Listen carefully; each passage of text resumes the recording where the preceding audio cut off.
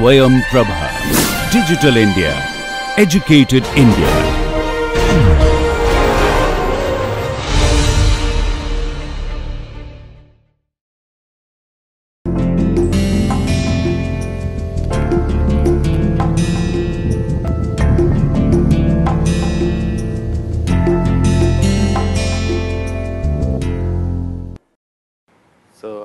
Good evening, everybody.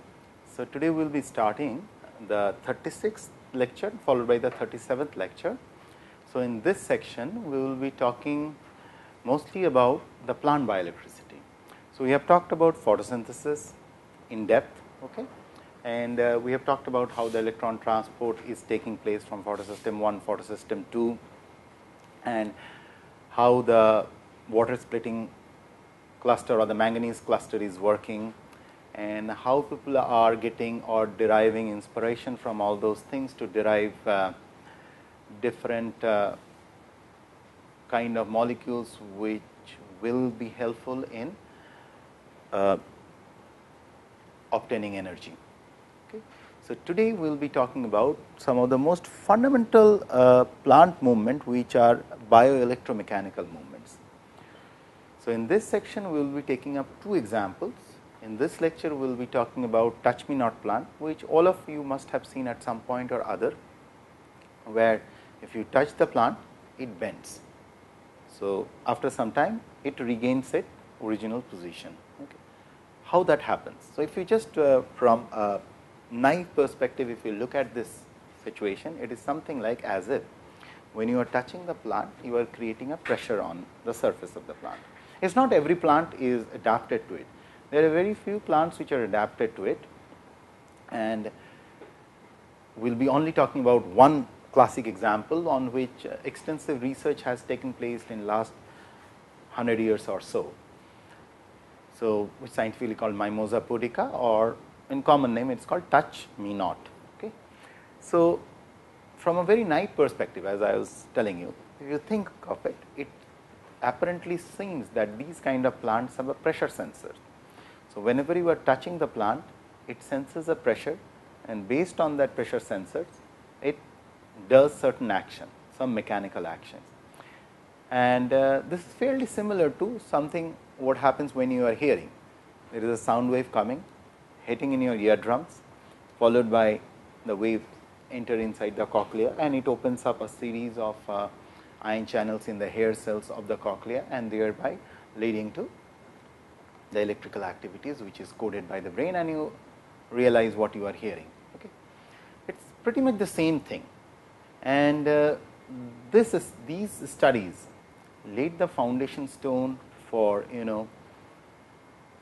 a controversial topic called the nervous system of the plants. Are these, so these are open ended questions, are these kind of sensing abilities something, they are very similar to a stretch reflex arc, what we have already studied in the nervous system or the hair cells in the ear. Are these rudimentary activities are kind of very underdeveloped nervous mechanism? These are because there is no structured nervous system in the plant. What we know, or what we have already discussed while introducing the plant, that it is a structure of tubes of xylems and the vessel, xylem vessels and the phloem vessels, one of them carrying the water and others solutes, whereas the other one is carrying other bigger molecules, okay, and supplying nutrients all over the plant, and clearing up the debris and everything. As such, in the anatomy of the plant, there is nothing as such what you see in the animal counterpart as nervous system, yet they behave very similar to the nervous system. And if you really go through this lecture, you will realize that this has inspired generations of scientists to understand these kind of sensors. Could we emulate those sensors with the modern techniques of nanotechnology and bioelectromechanical systems, biomems and all these things? Could we really create those kind of pressure sensors, and what are the sensory structures? Apart from it, from the very fundamental perspective, these are of enormous significance, how a simple touch sensation in a plant leads to this mechanical action. Overall, what happens is, what we will be discussing today, these touch sensation or the pressure sensing leads to a cascade of electrical responses. Those electrical responses eventually translated into a mechanical response. So, this is the nature's bioelectromechanical system. So, let us formally start the class. So, in this section of plant bioelectricity, we will be talking about the plant movement of the Mimosa pudica, and this is the lecture number 36. Okay. So, now let us see what are just a rehash of what we have already done in the bioelectrical phenomenon plant systems. Today, we will be talking about what you see in green, the electrical signaling between plant cells, and the other three topics, two we have already done, and we have already also done the dye sensitized solar cells. So, let us progress with the electrical signaling between the plant cells. So, there are different kind of movements which are observed in the plants. Okay. So, one is called tropism. Tropism is a movement when the plant moves towards a basic stimulus. Say for example, phototropism. Photo means light. So, if the plant kind of directionally move towards the sunlight, we call it phototropism. You may see the sunflower are pointing towards the sunlight, whichever direction you put them. Suppose they are in a not in the ground, I mean in a some kind of a, and you just tilt that direction, they will try to move towards light. They will try to obtain as much solar energy as possible. Okay. So, this is called tropism, heliotropism, phototropism, likewise gravitropism towards the gravity, and likewise. Okay. Then there is something called nasty. Nasty is basically the movement triggered by stimulus, but no relation to the direction of the stimulus. So, this basic difference between tropism and nasty is, in the case of nasty, you do not have any directional or vector sense. So, if there is a sensation, if there is a stimulus, they will respond to the stimulus, whereas in the case of tropism, the directionality component matters. Depending on the position of the sun, the plant is orienting itself in order to derive as much solar energy as possible. This is just one of the examples. The third one is the taxis, the stimulus triggered movement either towards or away from stimulus. So, if you look the compare between tropism and taxis, when you talk about tropism, we say it is direction because of the stimulus, it is moving towards the stimulus. But in the case of taxis, it is basically it can move away from the stimulus. Say for example, there is an obnoxious stimulus, something which a plant does not like, it will move away from that stimulus. Okay, so, that is called the taxis. And the last one which we are going to deal with is called seismonastic and nyctanistic movements. So, I am not getting into that at this point, because that is what we are going to discuss today. So, broadly speaking, these are the different kind of movement.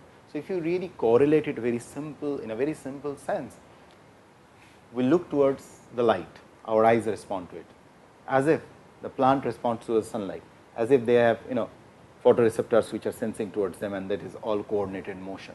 You can always imagine that, like there are certain rudimentary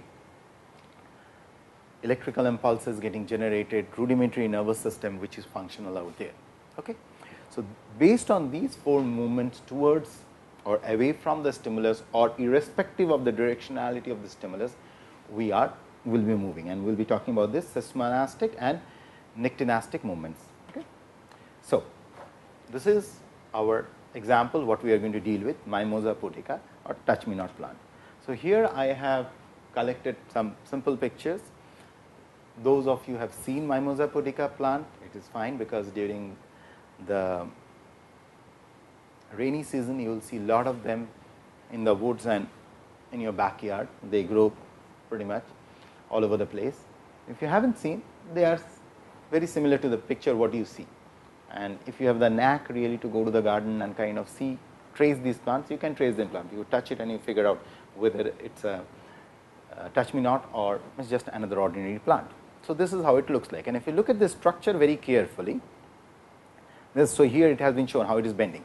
So, the main frame is like from the main stem you see the main pulvinus, then the petiole, and this we have already discussed. So, then you see the secondary pulvinus. So, you see the main pulvinus, secondary pulvinus, and there is something called a tertiary pulvinus.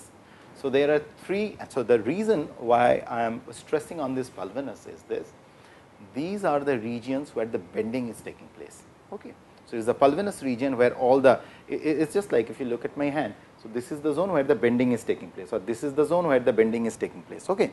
So, similarly for the leaf, so the first is the tertiary, which is at the tip of the leaf will curl.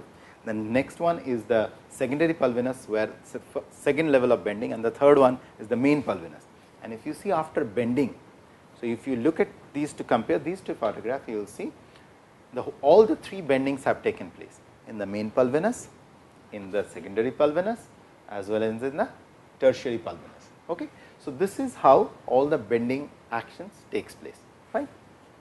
So, now let us take a very closer look at it, because in that picture what you saw just before this, it is not it is kind of at a distance. So, if you have a slightly closer look, you will see the bending is taking place at the, if you see that is in the red, it is mentioned pulvini.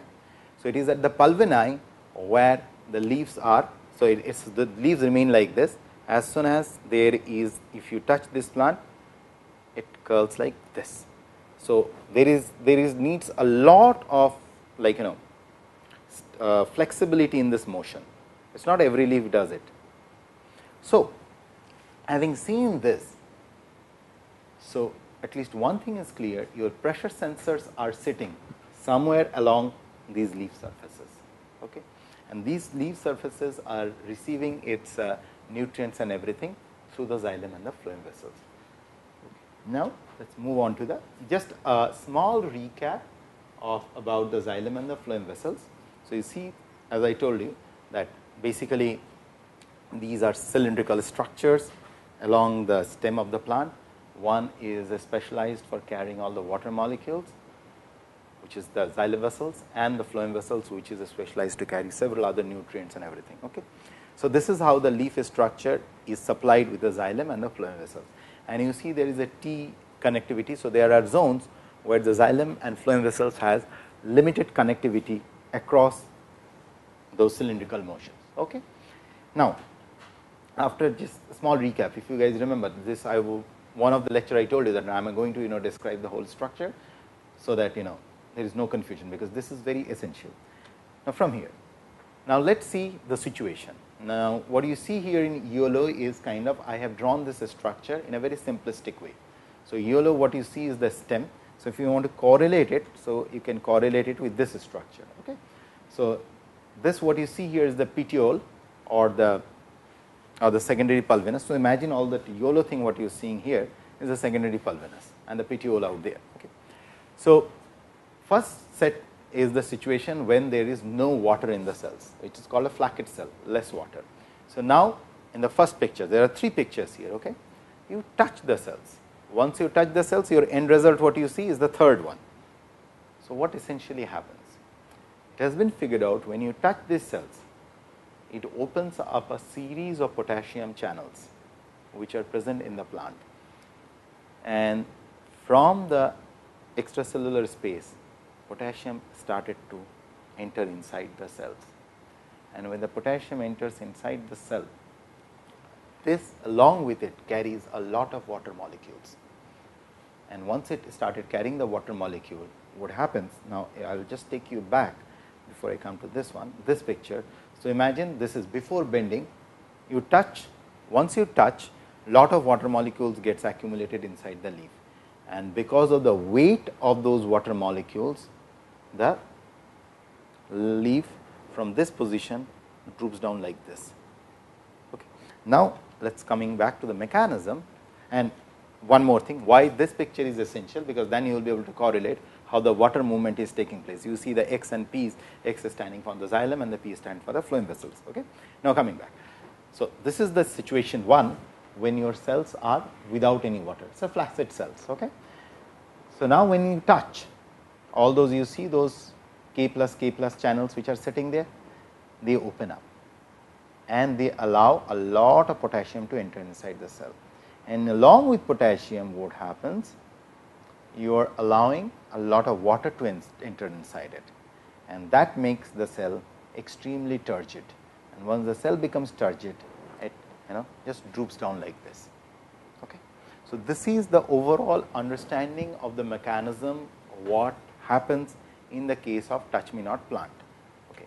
So, now just to put it together, that mechanism ultimately is the movement of potassium ion into and out of the cells. So, this is a regulatory mechanism with water following by osmosis. Okay. The result is that cell becomes more turgid, larger if potassium and water move into them, and flaccid or collapse smaller if potassium and water move out of them. Many of the movement of plants occur when two layers of tissue alternate simultaneously in this way, and the location of those tissues are in swollen structure called pulvini. So, that is the reason why I was telling you, if you have to take a very clear look at this picture. So, this is the pulvini or pulvinus where these kind of tissues remain. Okay. So, one allows 20, the other one allows a reverse entry. But now, what is important here to note, if this kind of motion takes place or movement takes place of these ions, you can actually record this electrical motion. This is nothing but just the only difference here is from the animal electricity is that most of or all our animal electricity, whatever we know, leads to a influx of sodium ions. Here in the case of plants, you see potassium plays a very significant role in terms of regulating. So, if you could poke an electrode in between, so say for example, if you could place an electrode somewhere out here between the between the extensor and the flexor cell. So, there are two kinds of cell you have to realize here. There is something called an extensor cell and there is something called a flexor cells. If you see this picture very carefully, you will see both the cells are given there, and that is what it meant by two kinds of tissues. Many of the movement plant occur when two layers of tissue alternate simultaneously. Okay. So, now if you could put an electrode out here, you should be able to record the electrical current which is being generated by the ionic flux of the potassium or any other ions which are involved in it. Okay. So, now coming back, now we will go back to some of the historical perspective when this all started. So, this is a paper, I wish all of you can download it online, and this was a paper which was published in 1962, 29 January in the Science Journal, and it was published in Japan, excitable cells in mimosa. But if you see the references, cross references, you will see that third reference which is very important to look at by J.C. Bose. Back in 1926, when he proposed this idea and he made some very seminal contribution. So, what I was trying to tell you, for last almost more than 100 years, this research is going on, and I will tell you how Bose made some of those studies, which eventually followed by Takao Shibuoka, on which the paper what has been cited out here. So, however, so this is what Takao Shibuoka was looked for, and please go through this paper. However, the experiment by Bose, in which an electric probe, so read through these lines very carefully, and that is why I am kind of repeating these lines with you people, in which an electric probe was inserted into the petiole at various depths. So, what that essentially means, if I take you back to this picture, so you are probing at different depth, at different depth to see where you are getting the electrical signals. Okay.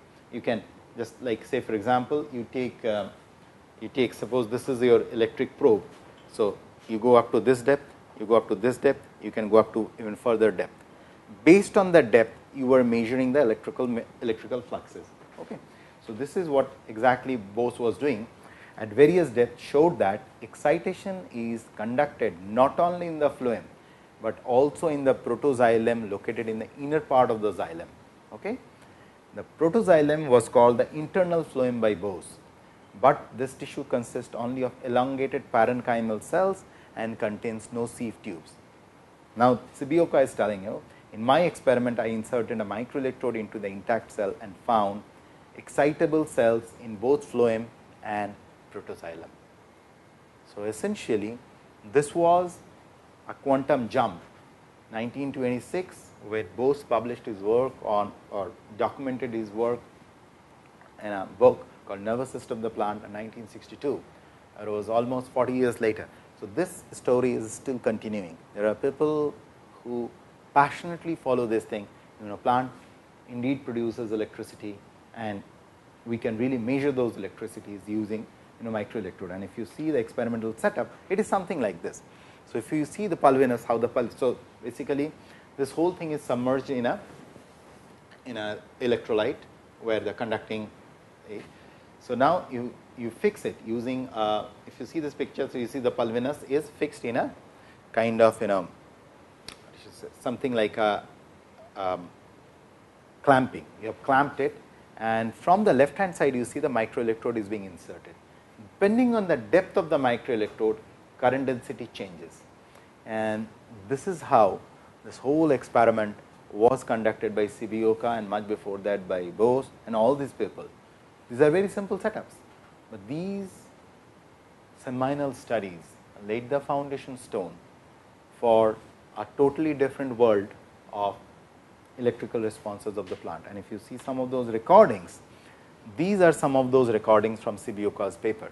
So, I have already exposed you people to the action potential seen in the case of animal cells. Now, here is an example of action potentials which are observed by the plant cells, and depending on where the electrode is, your action potential changes. And if you see the resting membrane potential, you see the resting membrane potential is sitting at minus 180 millivolt, unlike your plant animal counterpart where it sits at minus 90 or minus 70 or minus 80 millivolt, or in the case of pacemaker cells, or few of the some of these pacemaker cells where it is sitting at minus 40. So, with respect to the animal cells, if you compare this value, this is way more negative. It is sitting at minus 80, and the spikes what you see in these pictures are the spikes which are telling that there are electrical activities based on the touch. So, this is what, if I had to tell you, so this is how it is being done. So, say for example, I insert an electrode here. So, this is the plant, this is the leaf, and I insert an electrode like this, fine. I touch, I do a recording here.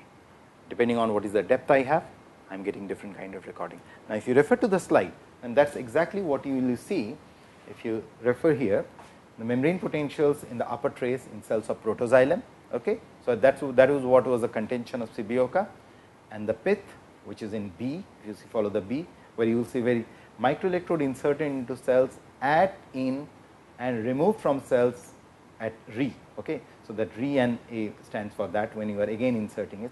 Petiole is stimulated at S, you could see the S very clearly when you give the stimulation, and diphasic action potential lower trace led to externally between the pool and the basal cut are simultaneously recorded. Okay. So, you can, if you see this picture and if you go through this original paper in Science, everything will be clear. So, just for your understanding, before you read through the paper, this is how it works. So, this is, say for example, this is the leaf coming out from petiole, insert the electrode like this, and depending on the depth, you are giving a touch with something, some other thing, some other thing which is clamped here, giving a touch, you are making a recording, giving a touch, you are making a recording. This is how all these recordings have been established, and based on the first recording thing without the touch is your resting membrane potential. So, this is something which is, if you now compare the resting membrane potential, so this is something very interesting to look at.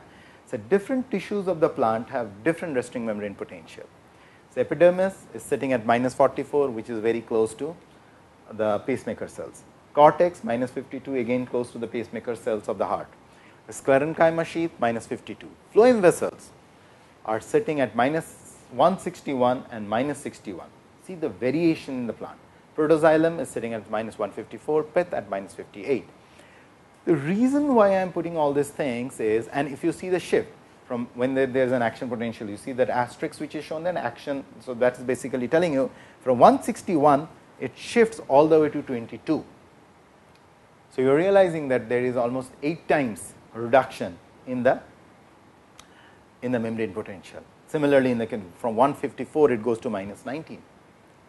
So, just like their animal counterpart, these kind of action potentials are being observed in the plants, and this is these are those seminal studies from the time of Bose all the way Shibioka and further down, which has laid the foundation stone to believe what Bose claimed long back, that plants indeed have a very rudimentary nervous system, and with more and more studies, with more and more technologies, we will be able to unravel those extraordinary feat which has been achieved by plant. Okay. So, after this what I will do, so this is another thing, this is again from the same paper in another paper in 1972, you guys can go through it, how that here you could see how that drooping is taking place, the droop, and how some of the vacuolated structure inside the xylem and the phloem vessels are changing. Okay. And this is one of the model, you can go through this model. There is the calcium, the role of calcium, and I have given you the reference also in the plant physiology. But at this stage, I expect that, so essentially what it is telling, it is the calcium flux along with the potassium which is also involved in it. If you read through this fundamental structure of the motor cells, you will realize that just like your motor neuron, they have these motor cells and everything which are orchestrating this whole process. So, there is now we are adding one more dimension to it, along with potassium there are calciums which are involved in it. Okay. So, this is what is the situation before stimulation, and this is the situation after the stimulation. As the potassium comes, so integrated scheme of the function of the motor cell at abaxial half of mimosa indicates bending movement, indicates recovery phase after the bending movement, and this is the kind of the broad view, and this is kind of a smaller view. And I kindly request you people kindly go through this 1972 paper by Toriyama and Zaffe in the volume 49. Okay. Now, next we are coming on to, so we made these recordings. Now, this brings us back to a very philosophical situation. If you remember, I told you that when we talk about the stress reflex arc, we talked about there is a pressure sensor which senses it, a sensory neuron which carries the message, and which is being processed in the spinal cord and brought back and tell the muscle to come back to its original position because of the pressure compression. So, now in this whole thing what we just covered in last 20 minutes odd, we have not talked about any pressure sensors. Where is really the sensor lies? There has to be a sensor, something which is sensing this whole thing, and who is the sensor? We have talked about the extensors and all those cells and everything, but exactly how the sensor looks like. So, now we will be talking about the mechanoreceptors, the one which acts or which reacts upon touching the leaf. So, if you look at the cells, look at the cross section of a leaf, what you will observe is there are certain very specific cells called red receptor cells. So, on the surface of the plant, if you take a section, you will see there are very specific structure called guard cells, which regulates the movement of the water inside the leaf and outside the leaf. And the most of the time in a hot sunny day, the guard cells remain closed, very tightly regulated, but on a kind of in a very rainy day, they remain open, they wanted to get rid of excess water. So, very similar to the structure of the guard cells, as if something like this, structure like this. There are another set of structures which are called red receptor cells, that you could see upon staining on the panel A, you could see there is something called red receptor cell without staining, and this is without staining, by the way. Okay, and this is seen in the tertiary pulvinus of the Mimosa pudica, resembles the stomatal guard cells. Okay. Arrow shows these bright red cells, receptor cells and receptor complex on the tertiary pulvinus of Mimosa by light. Actually, you can just use a simple light microscope, okay, and by scanning electron microscope. Okay. Arrows point to the red receptor cell stars, indicate the guard cells which are out of work. And now, if you look at them, and elongated excitable motor cells. So, we are talking about these motor cells just in the previous slide, while we are talking about the calcium motions and everything. So, this is how this whole thing looks like. Now, I represented receptor potential of the red receptor cells. So, essentially what happens is that if you really could do a recording from these red receptor cells, what has been shown here, you will see there is a sharp upon mechanical stimulation. And so, the way you are doing it, you are doing a recording. So, you have your electrode like on those red cells, you are placing an electrode on those red cells. Okay. On those red cells, you have the electrode sitting on those red cells. Okay. So, you have the electrode sitting on the red cells and you are touching the plant. On touching, what you see, this is what you see. Upon touching a representative receptor potential on red receptor cells after mechanical stimulus. The electrical record on an epidermal cell near an adexal part of the tertiary pulvinous mimosa. The resting membrane potential receptor cell was about minus 90 to minus 100 millivolt, and on simple epidermal cell that was about minus 30 to 40 millivolt. So, there is always a shift on that. So, these are some of the locations of the real pressure sensors whose counterpart, if you see in the animal kingdom, their counterpart is the muscle spindle. Okay. So, this slide I am just putting there for your better understanding about the detailed structure, how the xylem and the phloem vessels and how they are integrated into the structure, the plant cell wall and everything, plasmodesmata. Just this is a kind of recap, and this is where we are talking about the receptor complex on tertiary pulvinus by transmission electron microscopy. R, what it stands for, are the red receptor cells, okay, and G stands for the guard cells, and EP are the normal epidermal cell, okay, and then you have the excitable motor cells. So, this is how this whole complex structure looks like. Okay. So, R for the red cells, plasmodesmata arrow is being shown. You see that there is an arrow on the panel B where there is a connectivity. Okay. An elongated excitable cell are shown out here. You could see those E's sitting out there. Okay. So, now this is the complex which is responsible for. So, whenever there is a touch on those red cells which are acting as the mechanoreceptors, they convey this message to these motor cells, and that leads to the influx of a series of potassium ions as well as calcium in and around it, and which leads to this process of drooping of the leaf. So, it is a very interesting event, and slowly we are kind of getting an understanding of what is happening. So, here for your those who are keen to really go through it, I have put a model for you guys. You can go through those Zafes paper which I have already cited. You can go through them, how this whole thing is taking place. Okay. So, again to just summarize what we just talked about, just from the okay. So, this is where we started, and we were supposed to talk about the seismonastic movement. So, this is how the pulvinus looks like. So, on those pulvinus we talked about how to place electrodes at different level, and there are two specific kind of structures, one which is called the sensor, and we talked about the sensor structures out here. One second, these are the sensor red receptor cells, and you have a series of cells here which we call them as extensor and flexor cells, kind of the motor neurons, their counterpart in the animal kingdom. Okay. So, whenever these red receptor cells are activated, they through the plasmodesmata connect to these motor cells or extensor or the flexors and lead to the movement of these ions inside it. And if you are clever enough to put the electrode in the right place, then you will see, you will be able to make the electrical recordings from these tissues. So, this is the overall geometry by which mimosa pudica bending is taking place. That is why I told you in the beginning that this is an inspiration for a series of bioelectromechanical systems, where if you see this picture, so probably one of the most elegant sensors are sitting there. You touch the sensor is all over the place, you touch it, and that leads to the bending.